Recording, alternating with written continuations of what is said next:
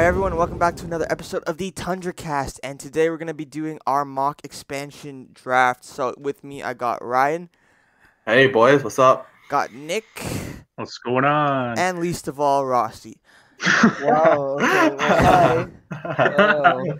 Alright, so obviously the expansion draft, I think we're going to get this out today as fast as possible. So you'll be seeing this on a Sunday, and we're going to be having the expansion draft stream on a Wednesday. And this morning we've been completely panicking because the trade protection or the protection lists, they just came out and they were completely different from what we expected. So we had to redo pretty much everything. Mostly Ryan had to redo pretty much everything. Yeah, a lot of the graphics are kind of last minute, so some of them might not be the greatest, but we move. We move. It's all good. Yeah. So I think we're gonna get started right away because Google Meet decided to change their policies. First of all, we have Anna. Damn it didn't work. That was so anticlimactic. There we go. Anaheim. So Sonny Milano is going to the Anaheim. Is going from the Anaheim Ducks to the Seattle Kraken. So originally, I thought that they'd not be protecting Sam Steele in favor of protecting their young defensive prospects like Hayden Fleury and who's the other guy? Caden Gooley? Kane Gooley, yeah. Yeah. So, but apparently not. They decided to leave those guys unprotected in favor of old bums and big contracts like Cam Fowler. So that left someone like Sonny Milano to be taken by the Seattle Kraken. Sonny Milano is a very, very serviceable bottom six player. Obviously, the Seattle Kraken, they have a bunch of players at forward, as you're about to see. And their defense isn't exactly the strongest, but you can always focus on your strengths, trying to make them better, and the weaknesses they can come later.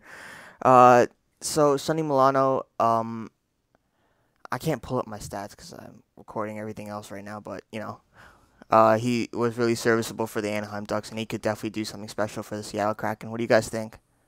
I mean, yeah, Milano's 25 years old. And Anaheim's really done a lot of the younger players like Milano, Max Jones, Sam Steele, and Lundestrom like a disservice because I'm not sure they really know how to develop these young guys. So I think just a change of a change in scenery and having the opportunity to play a more meaningful role on a team that I expect to be much more playoff ready, more competitive than Anaheim is right now, I think will do good for him. And we'll see what I think we saw from him 2-3 years ago when he broke out as a 23-year-old. Yeah, so like Ryan said, they've done a lot of their younger players pretty badly. They've done pretty bad by them because this guy was drafted by the Columbus Blue Jackets 16th overall, so that usually means they're going to be something special. And for a good while, Milano looked like he was going to be something special, but then he moved to Anaheim, and his production stagnated a lot compared to back when he was in Columbus playing full-time NHL minutes, right? But with a change of scenery, getting a new chance on a new team, it could work out for him. He could be something special for them. Rossi, Nick? No, I completely agree. Sonny Milano definitely has the ability still to, turn it up and be what, he was when he did have that breakout season. And I think Anaheim has kind of stagnated him. So I think it is a good pick, especially since he is still so young and, it's not like, and he's still got a pretty good cap hit. Yeah. And like I did mention before, there are a couple other players available from Anaheim, namely their defensemen. But, we decided to go with Milano. That could be completely wrong. That's why it's a mock expansion draft. But yeah, there are different options. We decided to go with Milano. But if you were wanting to go with someone like Hayden Fleury, then you'd be completely based. Nick, you got anything else to say? No, I think Ryan pretty much made all the really good points I was going to pretty much make. So it'll be a good scenery change for him for sure. All right. Next pick. Arizona. So this was one of my picks. So originally, when I was planning for this video 2 days ago, I had Arizona taking Pitlick as well, but there was actually a side trade where Seattle would give up their third round pick to Arizona for Oliver Ekman-Larsson, in addition to Tyler Pitlick, in order for Arizona to be able to protect Aiden Hill. So they went have, but then they trade Aiden Hill for a second. So now, if you look at the guys that are available for Arizona, there's like a lot of veterans like Brassard, a lot of expiring contracts on the blue line like Osterley. Just not really worth a pick, in my opinion, for Arizona. And Pitlick's a guy who can play in your bottom six, is perfectly found as a depth forward if you have injuries.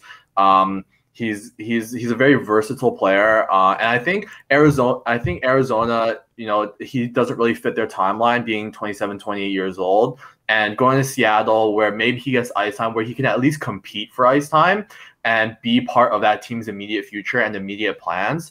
I think is an ideal fit. I just didn't really see anybody else on that team that was worth taking. Yep, like Ryan mentioned, he could definitely play a pretty big part in Seattle's plans because he's been a pretty serviceable bottom six forward. He's been getting in the range of 15 to 20 points. In not full seasons, he's been injured a lot, right?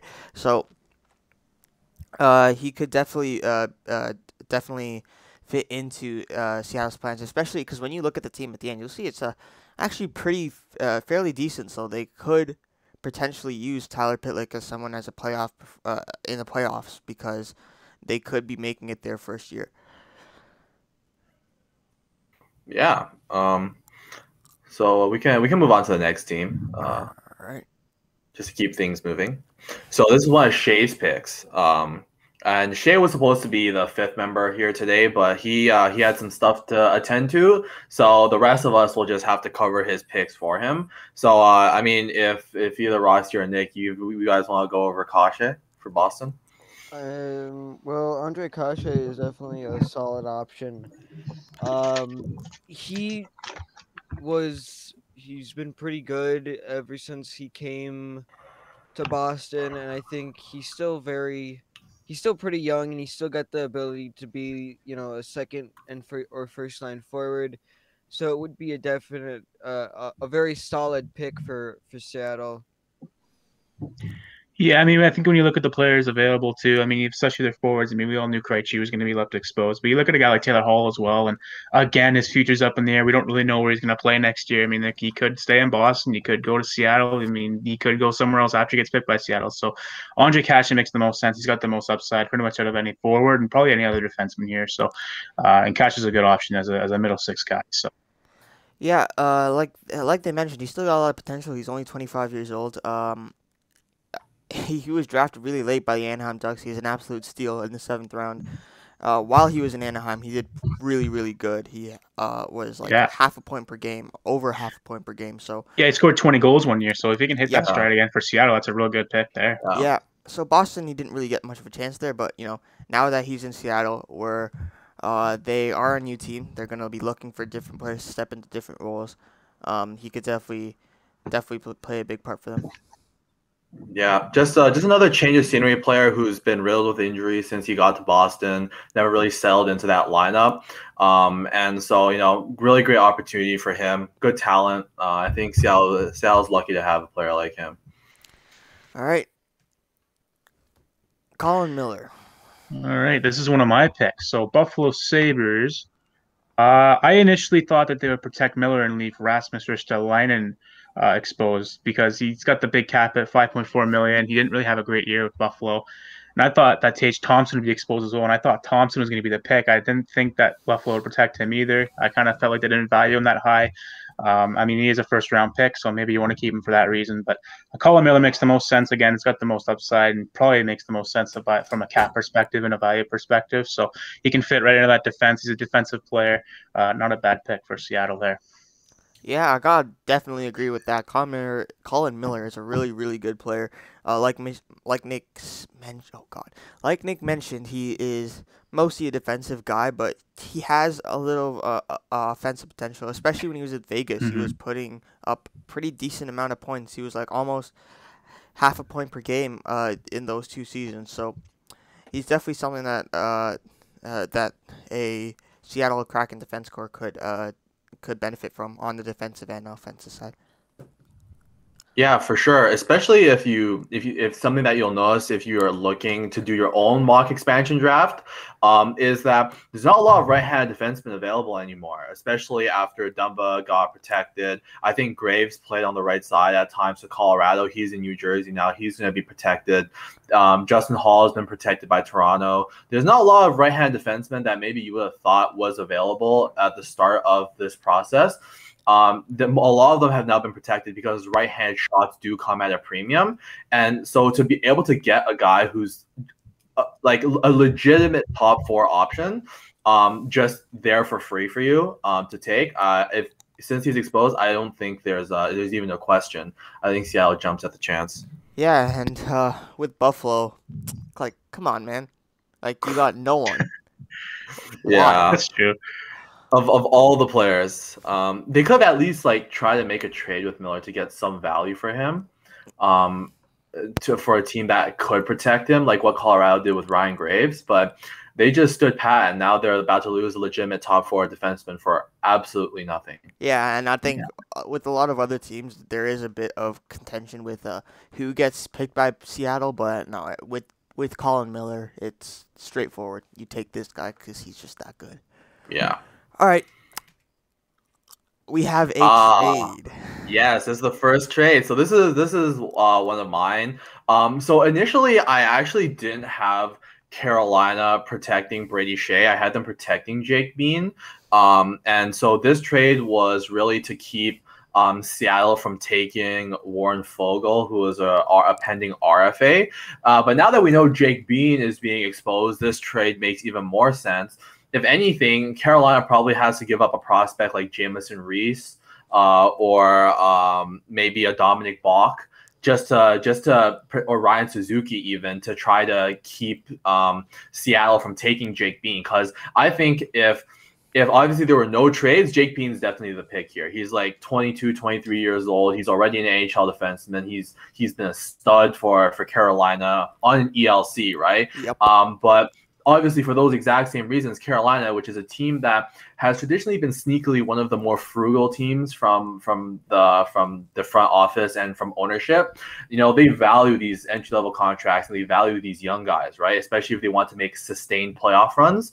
And so Jake Bean, I think, is a huge part of their future. And I don't think they want to give him up. And so Jake Gardiner is a guy who's still an NHL defenseman. I think Jake Gardiner at a $1.5, maybe $2 million cap hit can easily be a serviceable defenseman on your third pair. It's just that he's overpaid. And Carolina has an extremely deep defensive core, and so they don't need him. But I think if you give up a first, a third, picks to help Seattle build, and you also give them a stud prospect, maybe if that's not enough, I think this is the move for Seattle, because they should be good year one. But there's no guarantees with how their how chemistry might work out. So yeah, when Jake Gardiner was with the Toronto Maple Leafs, a lot of people, they made fun of him, because rightly so, because he did make a lot of mistakes, and he continued to do that while he was in Carolina. Though on Carolina, he wasn't given as much of an opportunity because he was on such a good defensive core with so many good defensemen that he couldn't really break in. He was playing top 6 minutes instead of being part of their actual top 4, which he was in Toronto. And I think he did pretty well while he was there versus in Carolina, which he did stagnate a lot. So and during his time in Carolina, he was waived by the team. Yeah, That's true. I completely forgot about that. But yeah, he was waived. He wasn't really performing that well compared to the years where he was a Maple Leaf. So it makes sense because they did need to waive someone based on, just taxi squad rules. So yeah.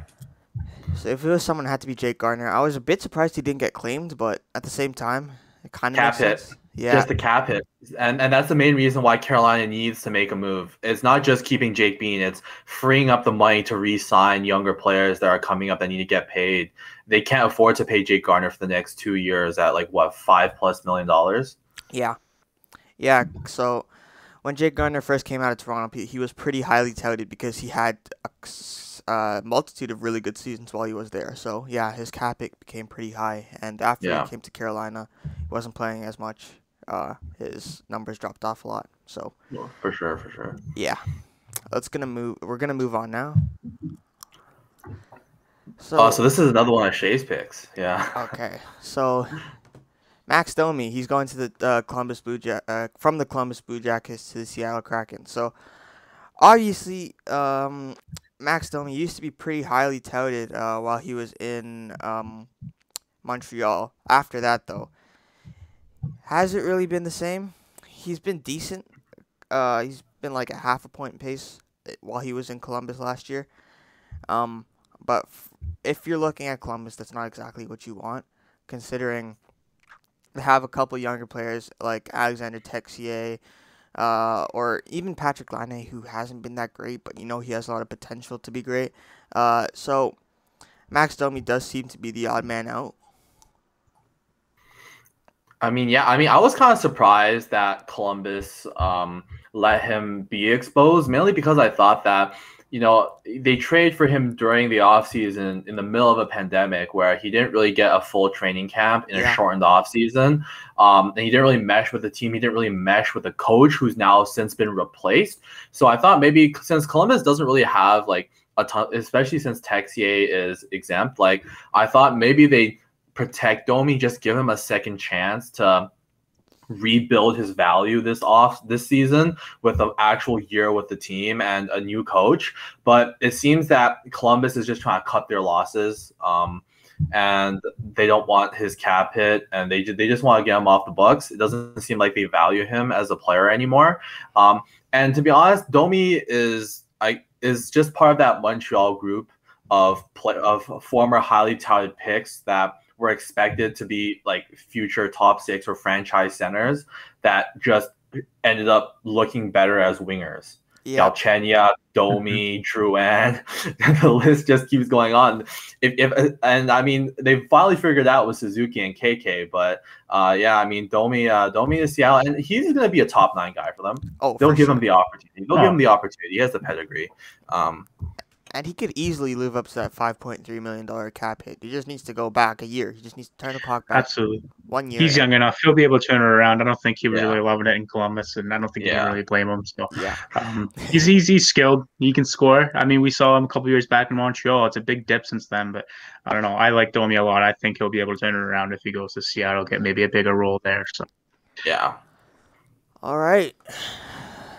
Oliver Shillington from the Calgary Flames. Yes, this is another one of my picks. There were some reports that are coming out that there's no reassurances from Seattle that they won't take Mark Giordano unless they get significant draft compensation. But I think it's posturing. That's what it is from Seattle. They're trying to see if they can get the player that they wanted all along, but grab some value along the way, because I don't think they're really considering getting 38-year-old Mark Giordano making $6+ million a year. Mm-hmm. Good player. Giordano's a good player, but he regressed so badly last year without TJ Brody on his pair. Mm-hmm. And with Seattle, is getting Giordano really going to be that much of an upgrade over other options? I think getting a guy like Shillington, who's 20, 23, 24 years old, still has some upside, has been buried in the depth chart over there in Calgary, hasn't gotten enough of an opportunity to play, in my opinion,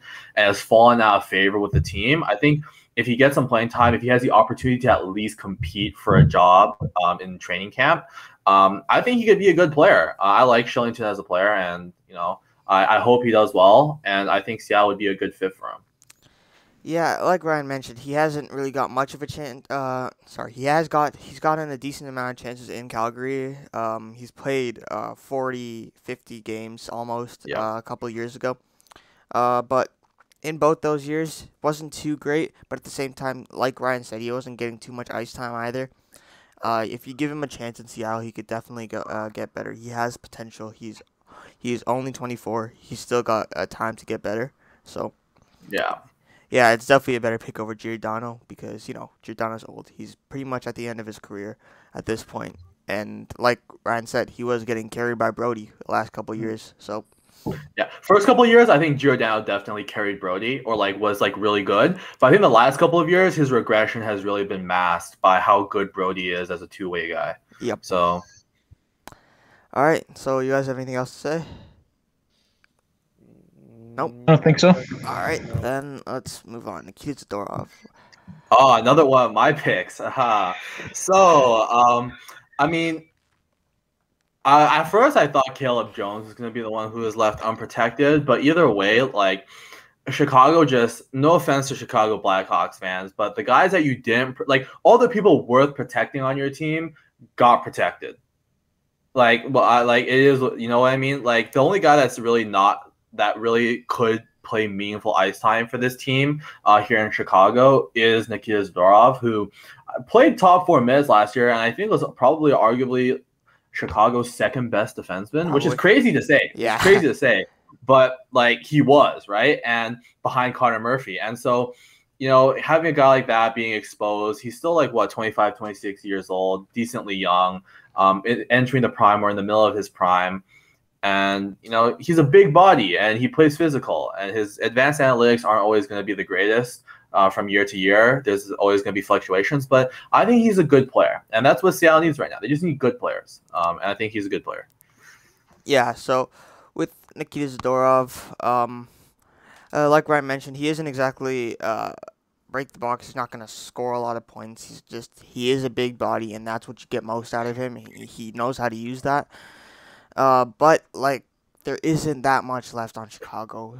This is pretty much their only option. You can go out and get a bum, or you can go out and get Nikita Zadorov. So they went out. They're probably gonna go out and get Nikita Zadorov. All right, Jonas Donskoy. So this is one of my picks. Well, it's supposed to be one of my picks, but things got messed up again because I was completely blindsided by the fact that the Colorado Avalanche did not protect Jonas Donskoy. I originally had JT Compher going to Seattle, but he was but look, Donskoy is here, so you can't obviously have to take him because he is a very, very serviceable player.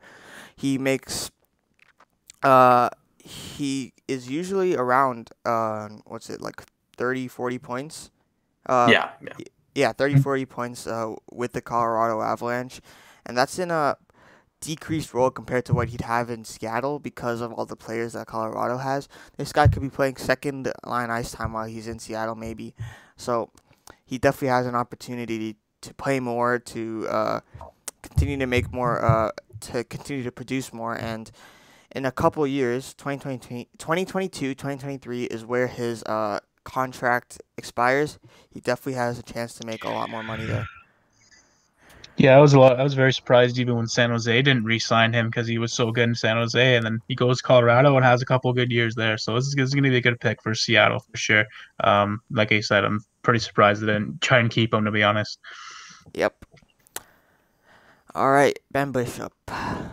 Another one of Shay's picks. You go ahead, Nick. Well, it's Ben Bishop. We know he's had some health issues in the past, but if he can stay healthy, that could be a good pick. I mean, we know how good Ben Bishop is. He's huge, very hard to score on. Yeah, that's pretty much it. I mean, he's just made of glass. That's the only problem. But yeah, he could be a good pick, and that prevents you from having to take Carey Price. They're also not going to take Carey Price, but yeah, no. That's a good goalie though to take if he can stay healthy. Yeah, so there are a lot of good goalies in this expansion draft and in the free agency class that the Kraken could pick up. So obviously, if Ben Bishop gets injured, there are other options. But if he's not injured, he's Ben Bishop. He's really, really good. So it could. This obviously depends on his health. But if he stays healthy, the Kraken they have dare I say an elite starting goaltender. I mean, yeah, no doubt. When Ben Bishop's healthy, in my opinion, he's a top 5 goaltender in the NHL.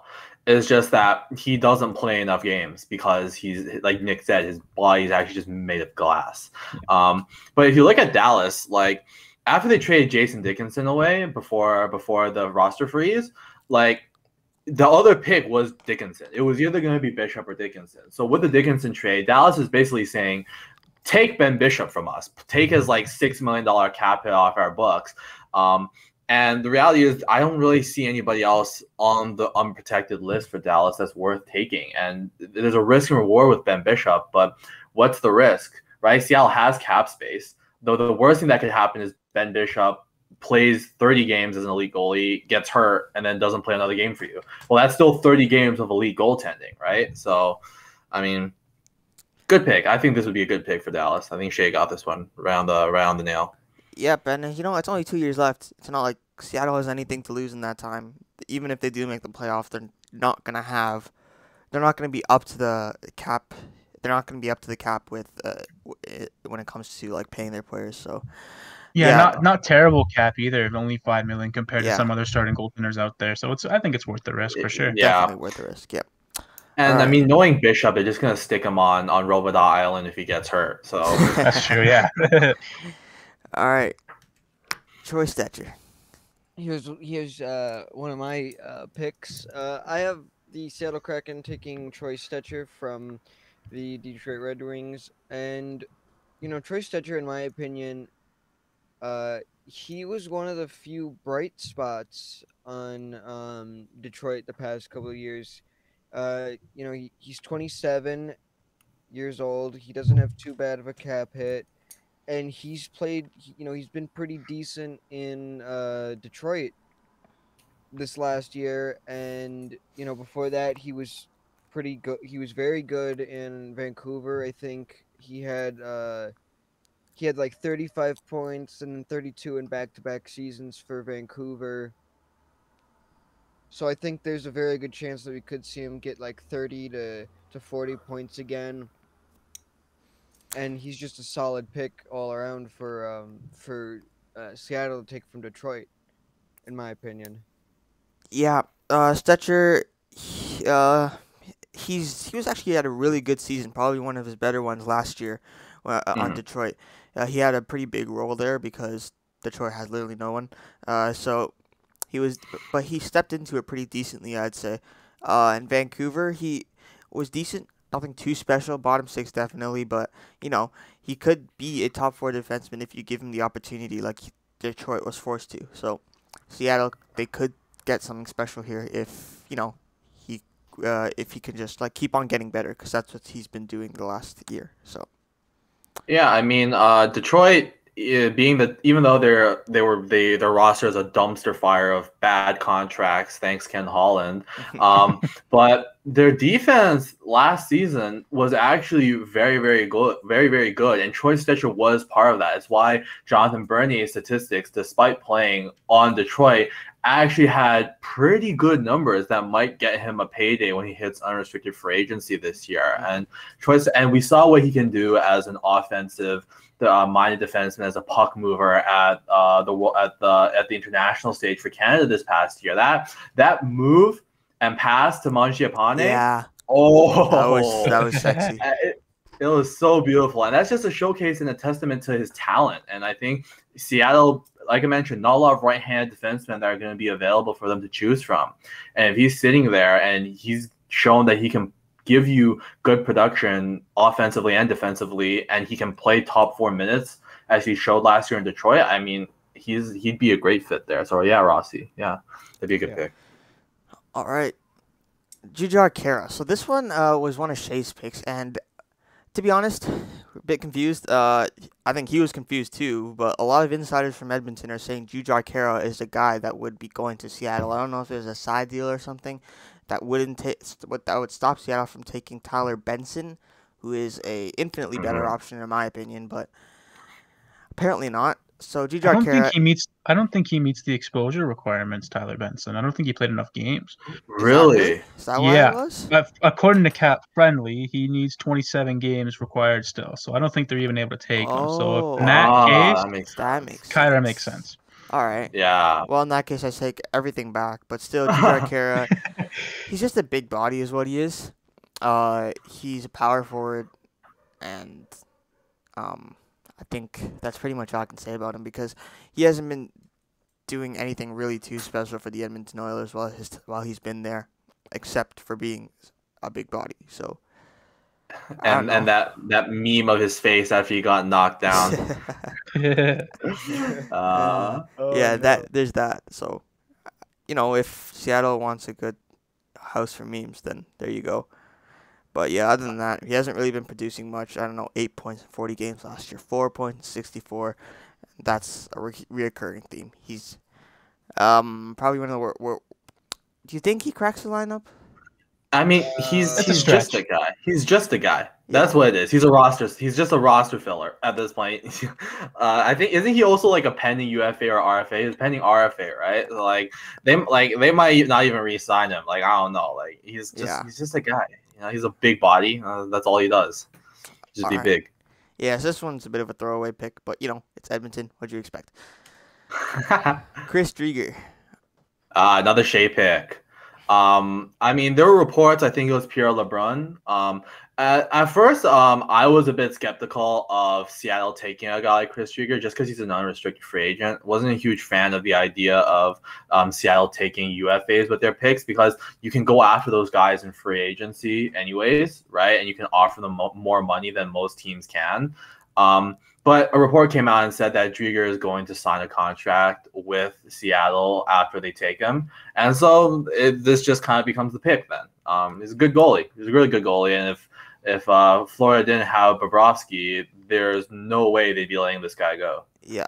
And with Ben Bishop, like we said, he's a bit injury prone. There are other goalies that will be coming up in this draft, but Chris Drieger is the second best option probably. So if Ben Bishop gets injured, he's your guy. And he's a pretty good guy to go to. Yeah. All right. Blake Lizotte.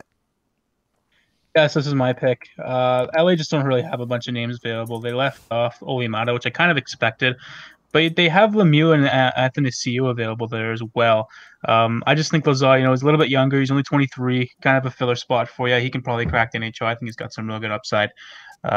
Yeah, just not really a ton of options here from LA's perspective. They let go or they exposed Jonathan Quick, pretty old now, making a lot of money. So I think you go with Blake Lizotte, the cheaper, younger forward there. Yeah, he's definitely got a bit of upside, so that's why you definitely go for him. Although obviously there are a couple other forwards that would be better right now, but Lizotte could be something in the future. And with Seattle, you're an expansion team. You don't use the Vegas Golden Knights as a template for an expansion team because that just doesn't ever happen, right? So yeah, you 1 in a usually, million. yeah. So you usually just go for a younger guy that can give you potential in the future. So this is the guy. All right. Yeah. Yeah, so this is one of my picks. I was surprised, honestly, that Minnesota did not protect this man. Mm-hmm. They decided to protect Cam Talbot, which threw me for a loop because I had Seattle taking Talbot, even though they already took Bishop and Drieger, because like we mentioned, Bishop's got the health concerns. And if he goes down, you have another guy who's very, very serviceable. And Talbot, especially in the playoffs, has been a really, really good player. He kept Minnesota in that series against Vegas. He's the reason that series went to 7. But they protected him. And I mean, this is even better if you're Seattle, in my opinion. Because you already have your 2 goalies for right now in Bishop and Drieger, and there's going to be more goalies later on that can play a backup role if Bishop gets hurt. But Kaapo Kähkönen is like 24, 25, has NHL experience, really, really good production for Minnesota. I mean, that's your goalie of the future right there. Right, when Bishop really expires in 2 years, right, and then Drieger becomes like the 1A. Kähkönen can just step into that 1B role and then take over the 1A role, as Drieger regresses and as he continues to grow. Now, I mean, this is picture perfect. I don't see what other pick there could be for Seattle. This is one of those things you might just have to pencil in. Reminds me of the time when Detroit protected Jimmy Howard over Peter Mrazek. Yep. Detroit got lucky and they took Nosek, but that was even one that I was kind of like, I don't know really. Yeah, because Kähkönen's young. Like he could definitely get better. And with goalies, they do usually progress a bit slower. But this guy, he's at 24, 25 years of age, and he's already played in the NHL. That's perfect. He's always been a highly touted goaltender too. He's always had that potential. So this is a great pick. Brett Kulak. All right, so this is one of my picks here. Montreal, Yeah, they have Shea Weber obviously there. I didn't think they'd be protecting Ben Sherrod, honestly. I thought he would be one that they would probably afford to let him go. He's 30 years old, making $3.5 million.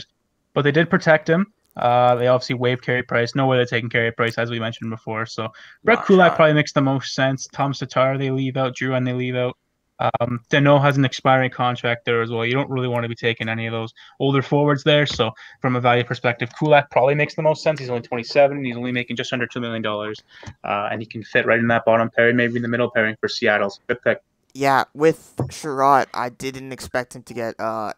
A lot of people didn't expect him to get protected. A lot of Montreal fans I saw Yeah. were pretty pissed that Kulak wasn't Yeah. protected Yeah, over Sherrod. analytically, he wasn't the greatest, especially in the playoffs. Yeah. Yeah. So, other than with Sherrod just being a big body, Kulak can do pretty much everything, right? So he's a serviceable defenseman in the bottom six, even maybe top four if they need him to step into that role. Also, can we please stop comparing this Carey Price situation to Marc-Andre Fleury Yeah, it's in not the Vegas? same. Yeah, what It's is not that? Fleury did not have $10.5 million on his contract for like the next 5-6 seasons. Yeah. And Fleury was also good Yeah. for like Pittsburgh in the Yeah. regular season and playoffs. like Price had a magical run in the playoffs. Like no one's denying that. He's the reason me and Q's team got knocked out first round. He was amazing, but he's not a consistent Vezina guy. You know, like he's like a decent guy in the regular season. He turned back the clock for this playoff run, right? That's not a reason for Seattle to take him at his $10.5 million cap hit. Montreal fans should be like, from a logical perspective, obviously Carey's so important to Montreal, but from a logical perspective, if Seattle takes Carey Price, Montreal fans should be cheering. $10.5 million. You know what that could get you in free agency?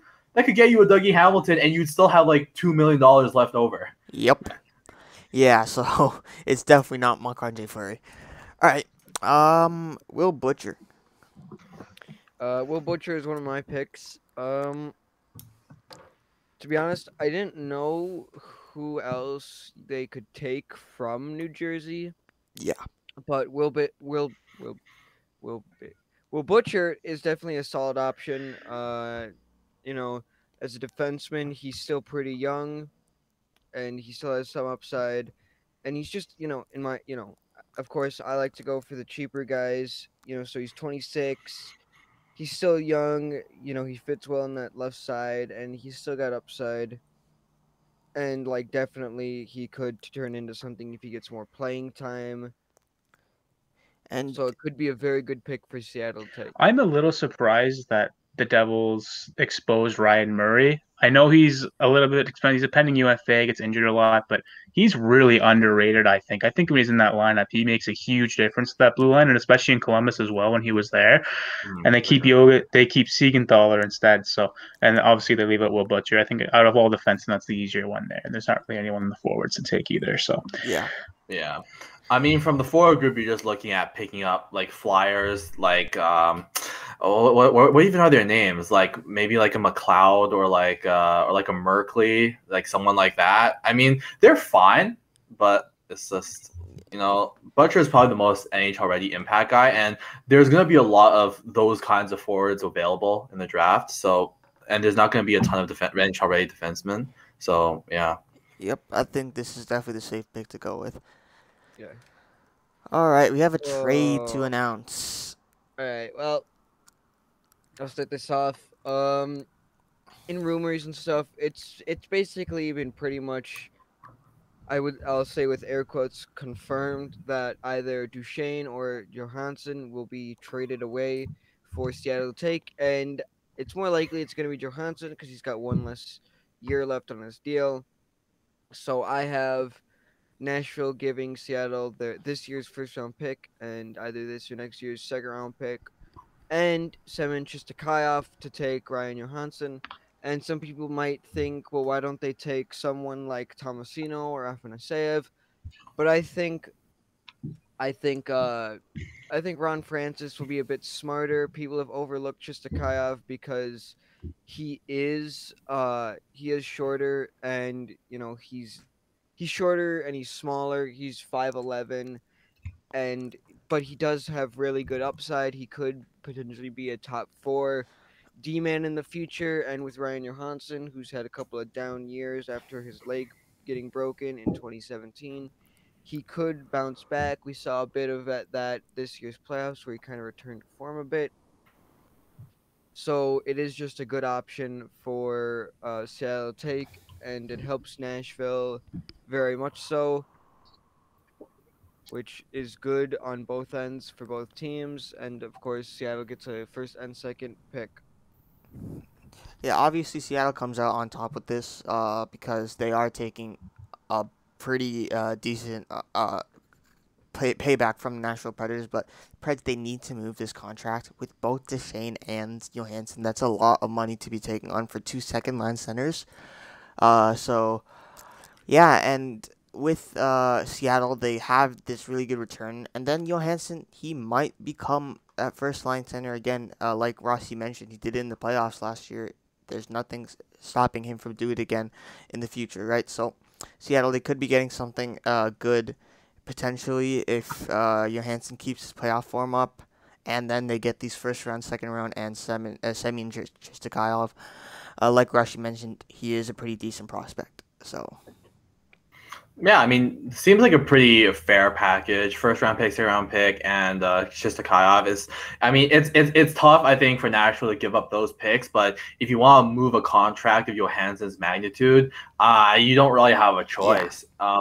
What the only thing that might be tough giving up that first and second rounder is Nashville's obviously unloading a ton of talent. They moved Arvidsson for, I think, pennies on the dollar. They moved Ellis and Forsberg and Yossi might not be very happy with the direction that the team is going in. So like this team, like I don't want to say it, but if they falter next year and they play badly, if Cody Glass doesn't develop and take that next step and become that top six center for them, and they fall off, that first round pick might be valuable. Yeah, like that second round pick, and if that second round pick is next year, that pick might be valuable. So if the first round pick is this year, like Rossi mentioned, I think Nashville is okay because at least they made the playoffs, so they guarantee that pick isn't super valuable. But if it turns out that first rounder or that second rounder is next year's first rounder or second rounder, Nashville's playing with a little bit too dangerous of a game. So it's really going to depend what year that first rounder is. But I like Rossi saying this year's first specifically because I think Nashville would be gambling way too much if they made it next year's first. Yep. For sure. All right, Richard Panic. Yeah, pretty easy here for the Islanders. It's good that they made the moves when they did because it looked like Scott Mayfield was in a bit of a question just because of the players they had to protect. But yeah, Richard Panik, I think, makes the most sense from a value perspective. He's only making $1.3 million, and I don't think the Islanders are really going to care really if he goes. They just acquired him in a trade for a cap dump. I'm a little surprised that Eberle wasn't protected, and they protected Cal Clutterbuck as well. I didn't expect that at all. But and even Casey Zizekas, who's been part of that main core in the Islanders for a long time. But Panik makes the most sense, even if you want to flip him and he wants to move again, sure. Or he can even fit in that Seattle team. This is a player that played in the first line for Chicago a few years ago, remember? So he definitely has that upside. So you could easily put him on the team. You can pretty much do whatever you want with him. So pretty easy pick here for the Kraken against the Islanders here. Yep. So just a Swiss Army knife. Yeah. Yeah.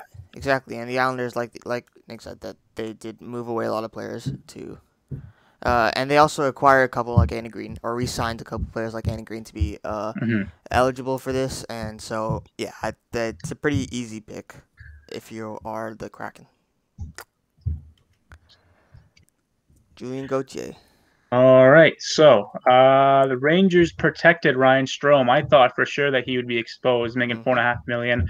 The Rangers have there's a lot of noise upstairs. I apologize for that, but I was surprised because the Rangers have such a young team coming through, and I think that's going to be their new identity for the future. So I thought for sure when you look back at Derek Stepan, Kevin Shattenkirk, that kind of dead weight, lots of cap that they had in that team, that for sure they'd be exposing Ryan Strome and maybe convincing Seattle to take Ryan Strome from them. But they just re-signed Julien Gauthier. Maybe you re-sign him and Seattle takes him, and because you re-sign him, it's a little bit easier for Seattle to take him. So, yeah, I mean they have such a young core. I thought maybe if you threw a guy like Will Cooley or Matthew Robertson, maybe even a pick or two there, if you think this young core is really going to be your future and they're going to take that next step. I mean, we see Lafreniere, we know how good he is as well. I was just surprised that Strome was protected there. But Gauthier got a lot of upside still. He's only 23 years old. I mean, just re-signed under $1 million as well. Or is he making 1.1 now? I think I can't remember. But yeah, pretty decent player as well. So.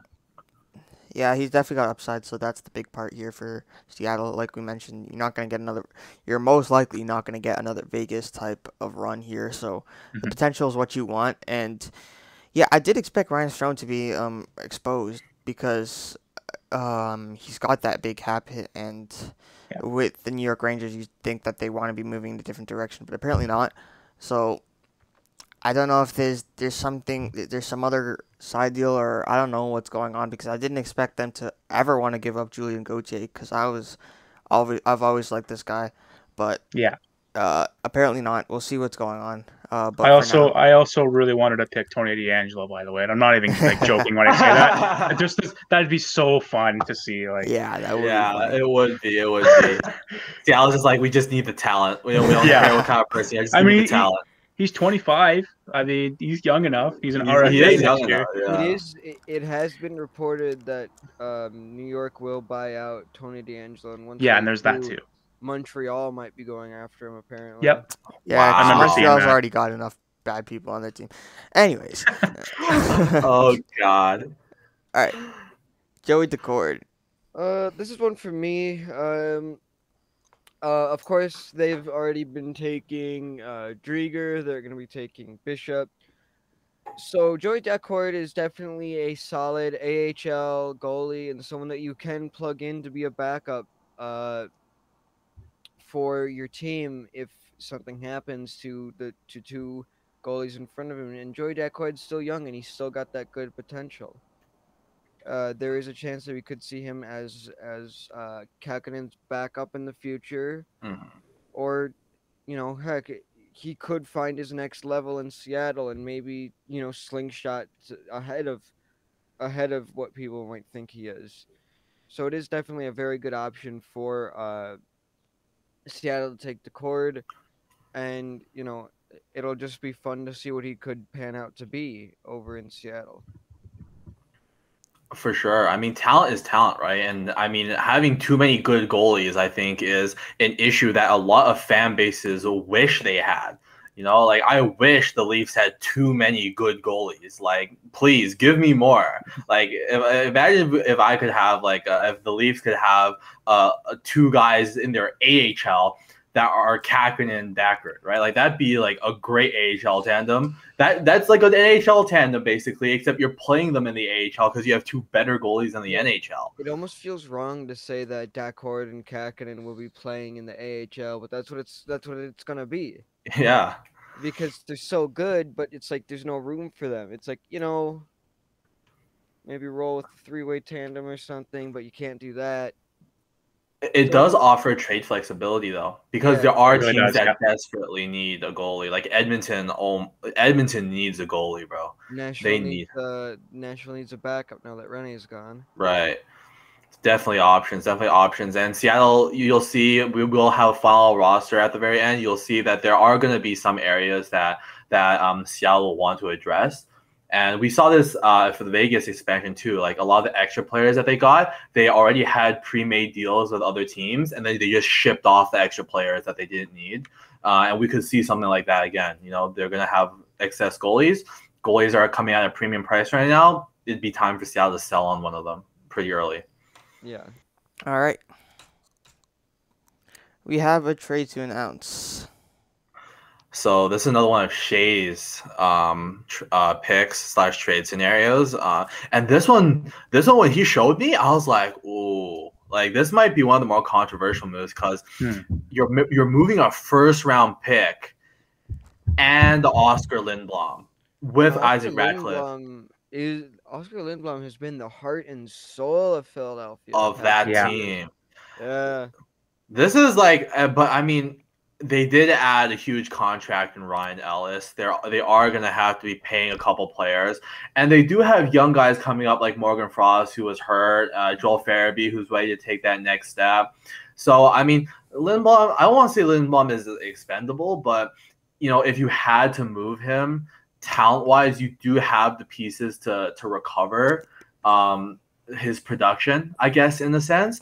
It's just, I mean, it's a premium price to pay. That's a premium price to pay to get off of Voracek's contract, who I think is still a pretty good player. Like, he might be a first line guy on Seattle.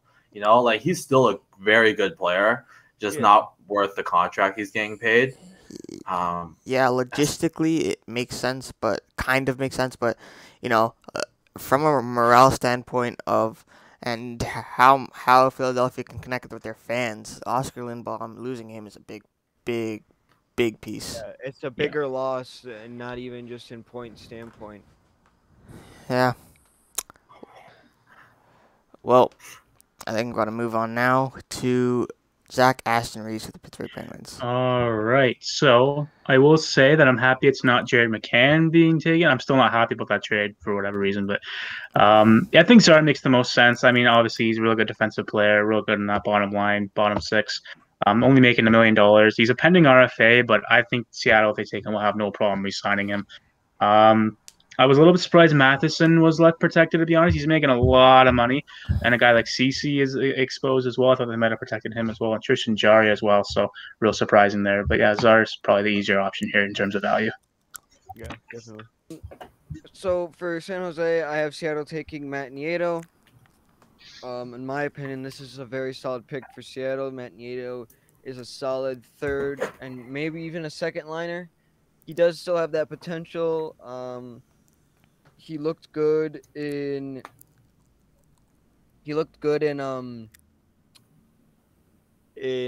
Colorado. He had a pretty okay couple of seasons, the past few seasons, and so let's hope.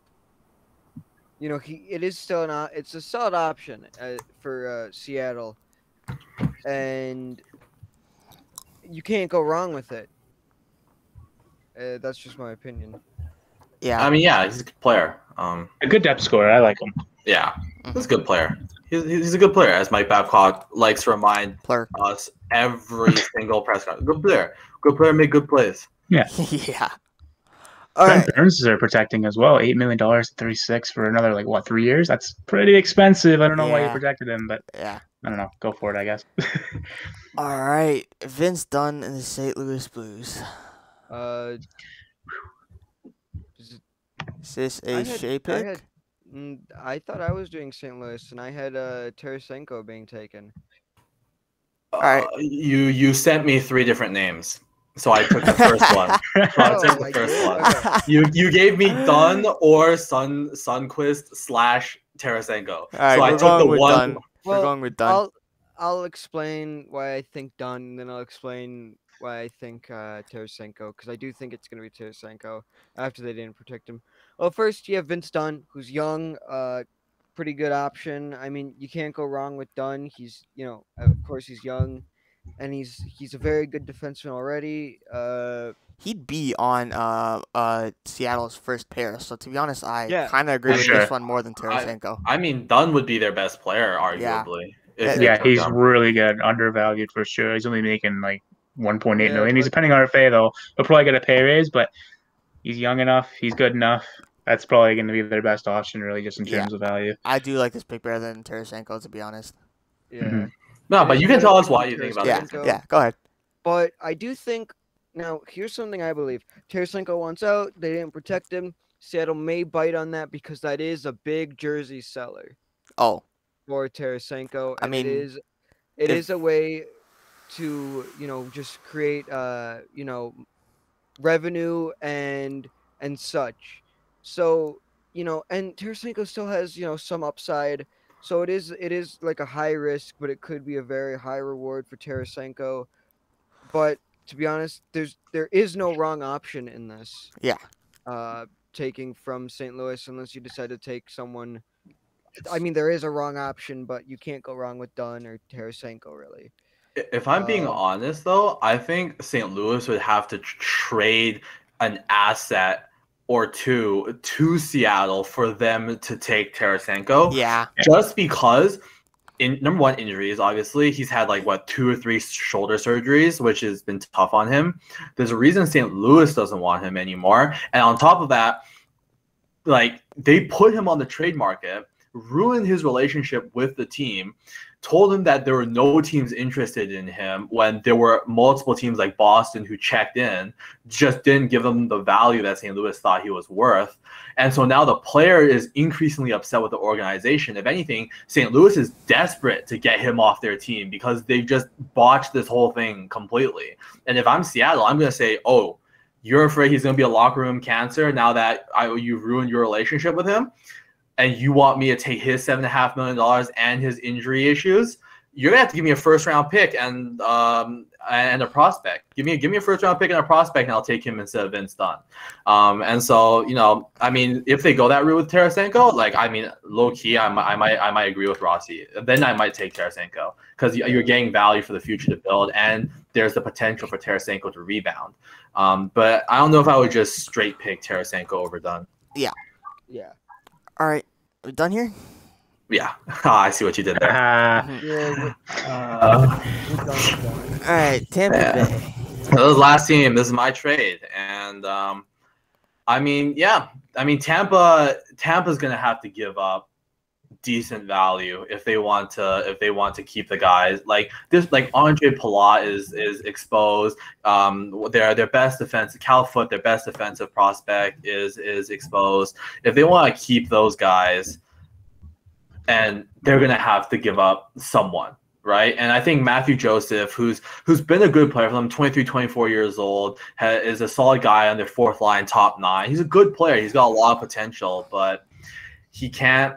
You gotta give up something to get something. And the first round pick Tampa's gonna give up is gonna have to be from next year because there's no way Seattle wants the 31st overall pick. Yeah. They want at least the possibility of Tampa Bay regressing or falling or not winning the cup. Basically, that's all they're banking on. That Tampa doesn't 3P, right? So they'll want next year's first, and they'll take Matthew Joseph as well, who's a good young guy, who's younger than pretty much most of the other players on this team at 24 years old. And they'll take Tyler Johnson, who I think rebuilt some of his value this past season with Tampa. He was better this year than he was last year for sure. But the asking price for Seattle, last I checked, was a first-round pick. But I think as it gets closer and closer to the deadline, Tampa Bay is going to get desperate. They'll add Matthew Joseph for another young player to get it done because they really don't want to lose a guy like Palat or, God forbid, Cal Foot, because he's the future on that blue line. He's their only really good defensive prospect.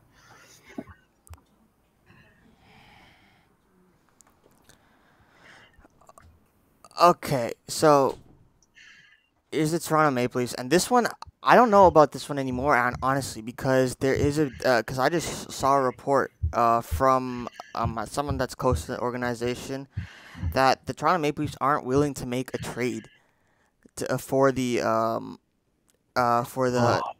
Seattle Kraken. Oh no! This might be wrong. Obviously, this may be wrong. But what this person is saying is that they just got Jared McCann as a second option. So if the Kraken decide to take Kerfoot, then they have McCann. If the Kraken decide to take McCann, then they have Kerfoot. Which, I mean, is stupid. Like, really, really, really stupid. Yeah, you can see Ryan's just... Oh, no. Yeah. I think we've broken him. US is no longer a masterclass. But here's the thing. I refuse to believe that's true. I can't believe that's true because Dubas never been one to give up assets for nothing. Like he has literal top 6 defensemen or 7th defensemen that he'll give away in trades because he's not going to give them up for nothing. So I believe that's what's going to happen here. And I do think that this trade is still going to happen because holy crap, if we lose McCann in the expansion draft for nothing, I'm actually gonna throw a fit. All right? No.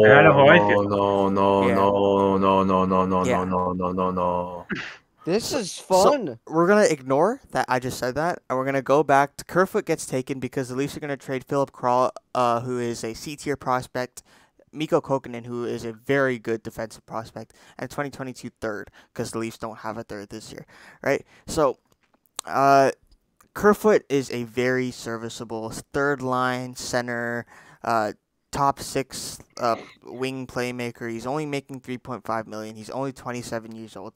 He could he will play a big role in Seattle when he gets picked, because he will get picked, right? So yeah, I don't think it's going to take too much in a trade for the Leafs to convince Seattle to take Kerfoot, because Kerfoot and McCann really aren't that far apart.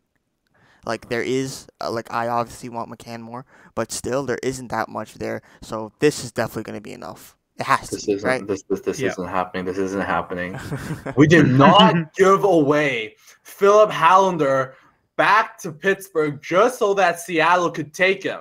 I refuse to accept it. Yeah, I don't believe that. I don't believe that. No, Dubis. No. Oh my god, I made the video Yes, too soon. Dubis. I made the video too soon. I said masterclass. I titled it masterclass. I said it was a All right, simple. we're just gonna move. 7-3-1. We're Just gonna do a 7-3. We're gonna move on so that we Shut can up, keep Brian. Ryan sane. This is one of my picks, Matthew Highmore of the Vancouver Canucks. All right, so this guy's just pretty much gonna play on the AHL. That's like literally all I can say. The Vancouver Canucks have literally no one. Oh So no. yeah, they suck. So yeah, this is all that's there. I struggled to find a good picture of this guy, so instead we get this one. That's how irrelevant he is. All right, let's move on quickly. Mason Appleton. This is another one of my picks. All right, so the Winnipeg Jets. There are a lot of good players. I expected Logan Stanley to be available, and that's the guy that I originally chose, but apparently not. There is Mason Appleton. So I think Mason Appleton's going to get taken because he is a serviceable bottom six player. And Seattle could definitely use depth, because, I mean, which team does not want depth, right? So, what do you guys think? I mean, I'd argue he might not even just be. I mean, he's 25 years old. He was drafted in 2015, but in he was a late draft pick too. But the thing is, I'd argue if he was playing on a team not in Winnipeg where they had Stastny and Little as their 2Cs, and then they had Scheifele obviously as the 1C, I'd argue he might be a top 6 player by now for Winnipeg. Because Winnipeg just has so much depth down the middle, with Lowry, with Appleton, with Stastny last year, obviously Scheifele, and then they also brought in Pierre-Luc Dubois, who's going to be the new 2C now, and then they also had Jack Roslovic, right? And we saw how good Roslovic showed he could be with Columbus in an expanded role. He went over to Columbus, instantly became their second line center, playing with Laine and I believe Texier. And they were really good together for a good stretch. And Roslovic showed, I'm not just a depth fourth line center. I'm a depth fourth line center because Winnipeg refused to play me above that role. And I think Winnipeg chose to keep Appleton over Roslovic. One of those two was going to go, right? They chose to keep Appleton, and they're giving Appleton the opportunity. And I think with experience and ice time, I think he's in contention to play in that Seattle top 6. And at 25 years old, I mean, that's a hell of a pick. I think that's why the Jets were trying to trade Appleton, because they didn't want to lose a player like him for nothing. All right. Makes sense to me. And I think this is the last one, right? Yeah. Yeah, Vitek Vanacek from the Washington Capitals. All right, so the Washington Capitals, they have their two young, good goalies in Samsonov and Vanacek. And at some point in the season, there was contention about who the Seattle Kraken would pick out of those two goalies, which one would be protected. But by the end, it was obviously Samsonov, and that leaves Vitek Vanacek. And like we said, there is doubt about whether Ben Bishop can play a full season because he gets injured a lot. And in that case, they have 4 good goalies or 5. Maybe 5 goalies in total, including Bishop. Yeah, so they have 4 good goalies that can come in and play instead. And Vanacek's still pretty young; he's only 25, so he's still got potential. So yeah, this is definitely a no-brainer when it comes to the Washington Capitals, because they just have a really good option right here. All right. Let's go to the full team. Without further ado, yes, that's a pretty solid team, man. That's a solid team. Yeah, that's a serviceable first line. That's what most teams could have on a second line. I mean, like I said, you're not gonna have another Vegas type run, but holy crap, you might, because that is a decent team, man. For sure, for sure. That's a really good roster. And I mean, a lot of like bounce back candidate guys like Johansson could be good. Kashe could rebound. Milano in his increased role could rebound. Kerfoot is going to play in that top 9 somewhere, and if he plays like the way he played in the playoffs, that's a really good player for Seattle as well. And I mean, you got 3 great goalies that are just scratched right now in the system, and you could move one of them to improve the defense or get a top 6 guy. There's definitely a trade there if they go with this roster. Yeah. All right. Oh, we've been recording for forever, and I am so hungry, like insanely hungry. So I think we're gonna end it there. Is anything? Anyone else have anything to say?